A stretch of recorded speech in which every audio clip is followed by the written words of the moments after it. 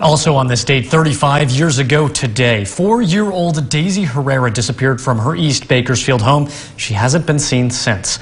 Her mother, Eva Hernandez, died without knowing what happened to her daughter.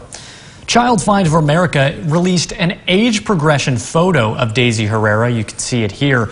The toddler vanished while playing hide and seek outside her home on Virginia and Washington Streets on December 28, 1987. The high-profile abduction case of Deisy went cold after numerous leads never led to a suspect.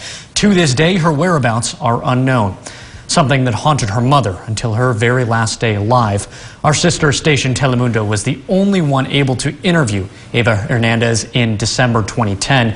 She recounted the nightmare of not knowing what happened to her daughter. I wish I had done something different, if I had just paid more attention. There's a lot of bad people, but you never think it's going to happen to you. Hernandez suspected Daisy's father in her disappearance. Detectives followed that hunch to Mexico, but eliminated him as a suspect. Kern County Sheriff Donnie Youngblood believes someone knows what happened to Deisy Herrera and needs to come forward. If you have any information, call the Sheriff's Department at 861-3110.